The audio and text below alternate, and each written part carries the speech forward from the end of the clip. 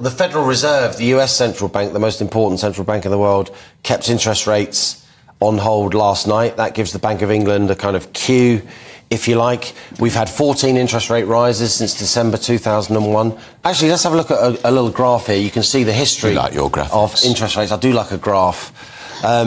Here we see from 2017, interest rates were very, very low, and then we had the COVID pandemic when they went all the way down to 0.25%, and since then we've had that staircase on the right of 14 interest rate rises, and we're now at 5.25%. Last month we kept interest rates at 5.25%, or at least the Bank of England did, and I think this month they'll do the same. So there'll be a sense now that interest rates have peaked. It may be that there's an energy price spike this winter and the Bank of England puts interest rates up some more, but I do think this will help the housing market if you want to see house prices stabilise or go up a bit. I know a lot of youngsters want to see house prices crash, so they got more chance to buy a house.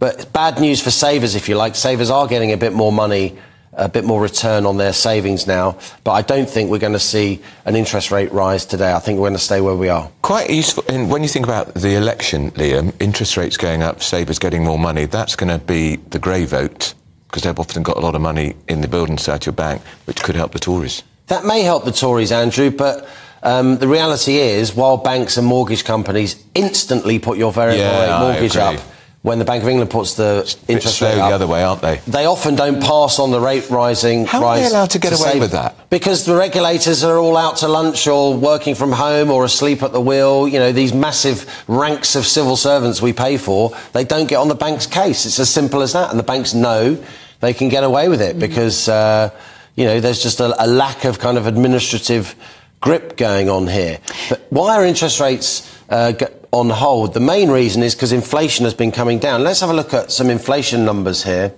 We'll see that back last year, inflation peaked in this country at 11.1%. That's pretty high by international standards. That was in October 2022. So that means in October 2022, the basket of goods was 11.1% more expensive than in October 2021. GB News viewers can see that the inflation rate has come down. It hasn't come down in a straight line. It hovered around 10% for 4 or 5 months. Then it hovered around 8%, 9% for a couple of months. And in the last 3 months, it's been 6.8, 6.7, and then 6.7% in in September. The October number comes out in a couple of weeks' time. That's still high. That's still more than 3 times the 2% target. But the October number, when it comes out later this month, will be lower because the Ofgem energy price cap has come down a fair bit because food prices or food price inflation is starting to ease. Prices are still going up, high, but they're going up by less. And I think the real reason, if I was on the Monetary Policy Committee, chance would be a fine thing, that ship's probably sailed. They're idiots, Liam. Yeah, whatever. They can't afford me. If you look at the GDP numbers, the latest GDP numbers, the economy is sort of flatlining here in the UK.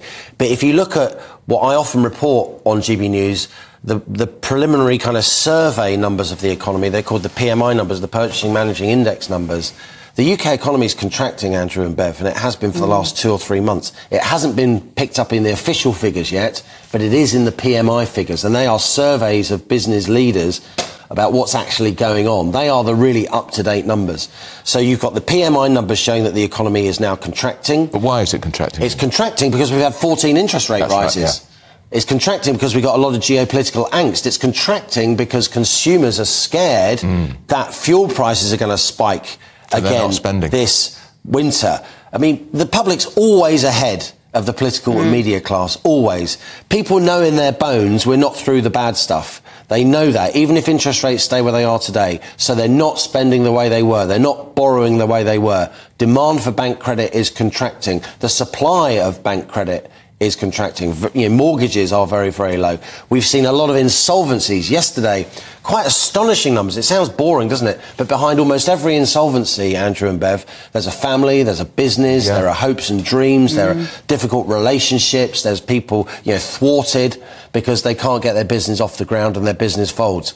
Insolvencies in the first 9 months of this year were 13% up on insolvencies in the same 9-month period last year, the highest number of insolvencies in a 9-month period since the Lehman collapse in 2008-9. Wow. So the economy is constricting now. These 14 interest rate rises are now starting to really do their worst, bearing down on inflation, crushing enterprise in order to get inflation out of the system. Another interest rate rise now would be, in my view, deeply counterproductive. The economy is already on the verge of recession. The US has shown that you can get your arms around inflation. Inflation in the US is now well below 4%. Yeah. And the US economy is growing. It helps to be the biggest economy in the world, but you can achieve that soft landing. The Bank of England needs to hold its nerve now and not raise interest rates. The trouble is, Jeremy Hunt, the Chancellor, didn't he actually go on record as saying, actually, a recession may be the price worth paying to tame inflation? I think when Chancellors, Norman Lamont famously said the same thing in retrospect, didn't he, in the early 90s. I think when Chancellors say that, what they're trying to do is they're trying to signal to financial markets that they are not going to stop the Bank of England doing what they need to do. If the Bank of England feels that they need to raise interest rates again to really push this inflation out of the system. Look, the Bank of England was so slow to start raising interest rates. They'll say, oh, we were the first. Yeah, but everyone was slow.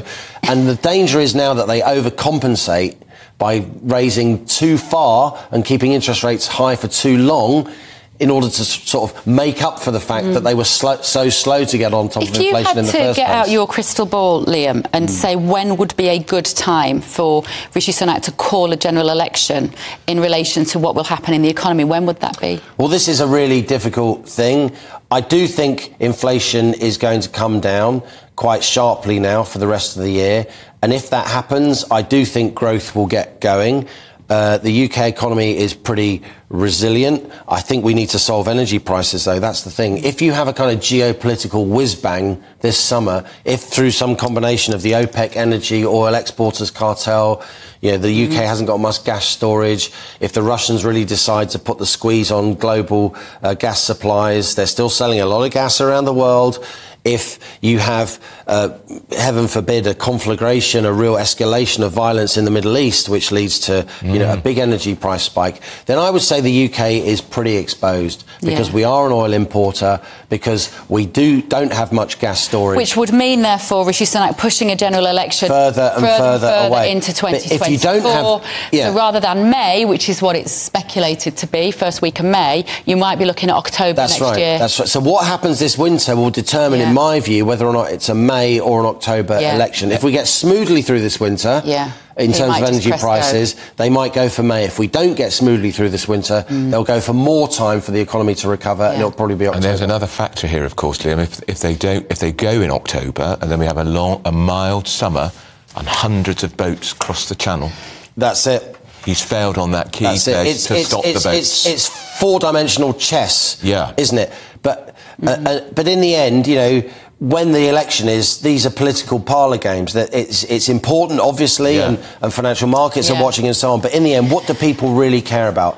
What people care about is cost of living, interest rates. I would say the cost of living crisis now is starting to ease. I do think inflation is going to come down quite sharply. I do think interest rates are going to be held today. But there is that big proviso. If geopolitics gets a lot worse, then all those predictions, I'm afraid, are out the window. OK, great. Thanks, Liam. So you'll be bringing us that interest rate